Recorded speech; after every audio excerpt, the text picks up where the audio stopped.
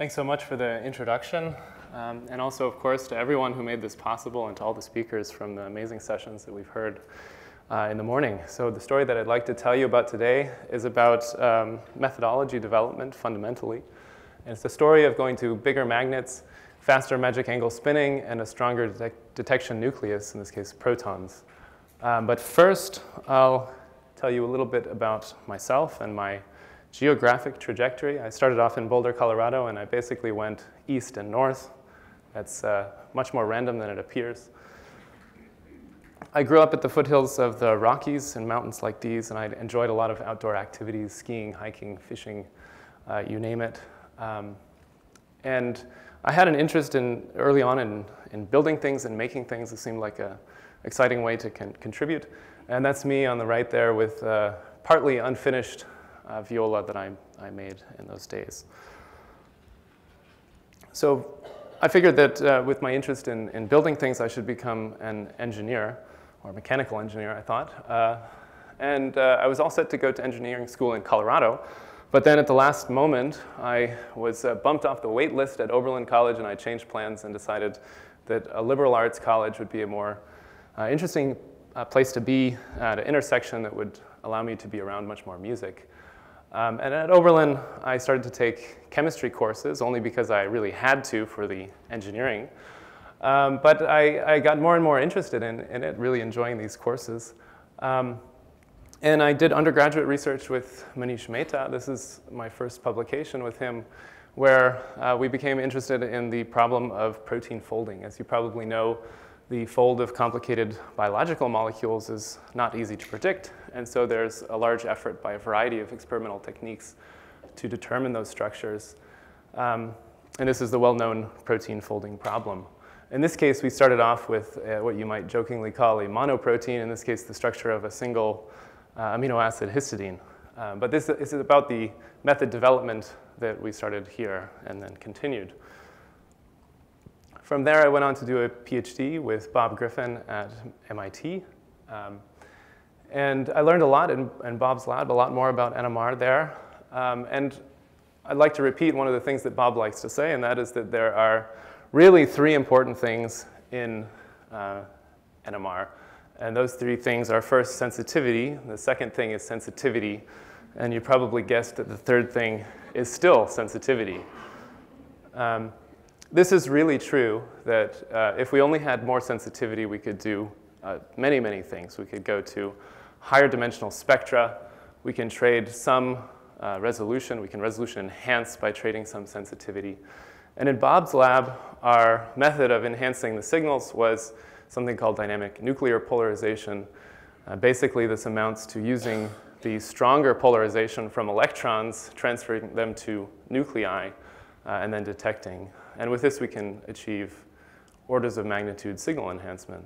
But to do this, we needed a lot of specialized equipment, which in that lab was often home built. Here you see a much tidier image of that equipment with a gyrotron oscillator, microwave waveguide, sample temperatures of around 100 Kelvin, cryoprotectants, doping the sample with radicals. And to do this, we could determine interesting biological features of molecules, in this case a membrane protein. Really the important part, as I just introduced, is that with this kind of technology we can study these proteins in a very near-native context. I haven't actually done work in whole cells, but in this case what I mean by near-native is for a membrane protein in a lipid bilayer environment. And sometimes this turns out to be extremely important to be sure that we're studying the structure of the molecule in its native environment, in its native structure. After my PhD, I moved to Europe. I went to France to work in the group of Guido Pintacuda at the High Field NMR Center in Lyon, also under the scientific direction of Lyndon Emsley. And here the focus was on a different method for sensitivity enhancement, which you might call a brute force method in some ways, going to the strongest magnetic fields we possibly can, spinning faster and detecting protons. On this slide, you can see we could now reach considerably larger molecules. And what we did here was to determine the structure of the basic dimeric unit inside intact nucleocapsids of 2.5 megadaltons in size, something that we were quite proud to see that we could do with this technology. So here I'd like to explain a little bit what we do. In magic angle spinning and NMR in general, we orient our sample at a particular angle and spin, and this transforms a very broad spectrum that we would have in a static sample to a narrow spectrum that you are all probably familiar with, what we like to call solution-like spectra on the right. And this shows here a carbon spectrum. So what we'd like to do is be able to apply this same technology but detect protons, because protons have a 4 times larger gyromagnetic ratio, meaning a 4 times larger magnetic moment for detection. But to do this, we need to spin much faster. And the bottom here, you can see the progression of rotor sizes over the years, getting smaller and smaller, which allows us to spin faster and faster. And these last two here are what really, this is the technological breakthrough that really allows us to make an advancement and to detect protons, do proton detected spectroscopy more generally. And all of this we need to do at the highest magnetic fields that are possible, which until recently was 1 gigahertz. This shows visually the improvement that we can reach when we spin faster, going from 40 kilohertz up to 111 kilohertz magic angle spinning just for a model protein. In addition, we can get the sample required down to 0.5 milligram. This is very important for many of the membrane proteins that we're interested in, since they can only be expressed in limited quantities. Now, the magnetic field, as I mentioned already, also plays an important role, not just in the sensitivity, but also in the resolution. And this slide shows the progression from 500 megahertz to 1 gigahertz. And we're very excited to see what will be possible with 1.2 gigahertz spectroscopy, which has just been announced at the NMR conferences, which actually coincide exactly with this one, that the instrument manufacturer has now brought to field and homogenized a magnet at 1.2 gigahertz. So we're excited to be able to use this soon.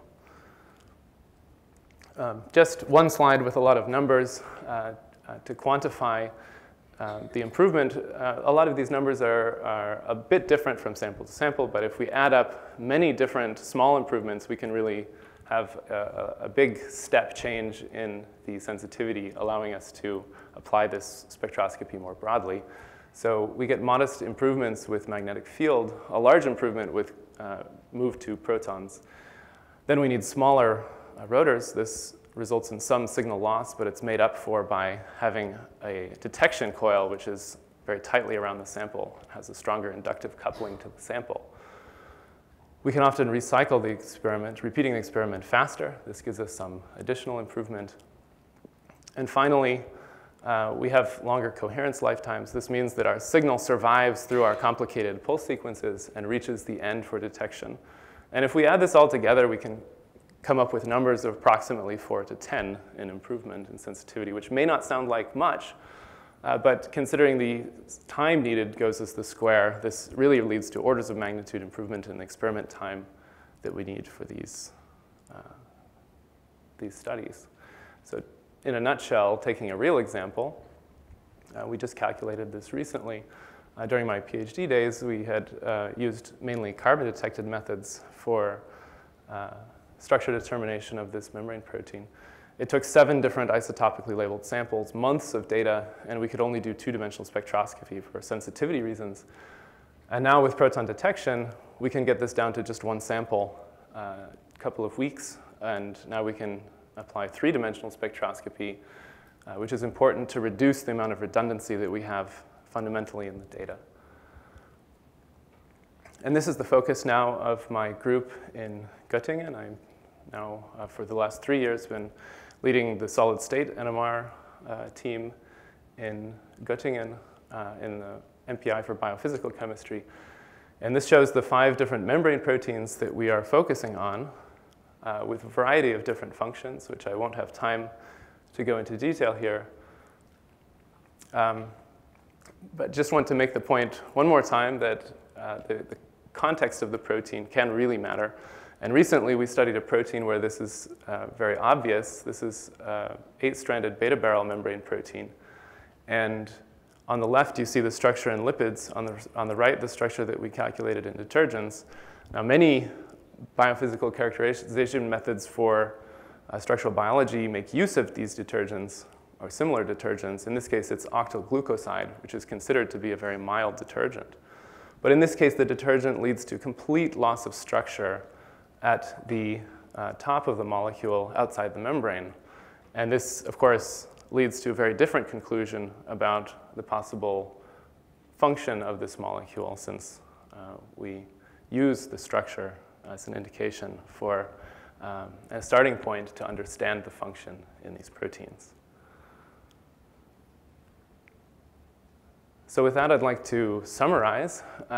We don't do very many reactions. It's more an analytical lab, but this is a reaction that we really like. We always start off with a sample. We then pack this sample into very small rotors, apply the fastest spinning we can at the highest magnetic fields we can, and the result of this is a high-resolution spectrum. Then in a second step, we apply students, postdocs, and we found that free coffee in the department really accelerates this reaction. And we can calculate then structures in a native environment like the one that you see at the right.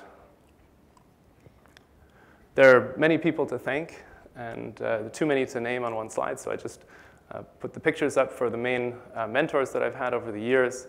And I've also shown at the bottom here the solid state NMR group that I've been leading for the last 3 years, who I now rely on for many, many things, and what you've seen today. And of course, none of this would be possible without the many funding agencies. Thanks.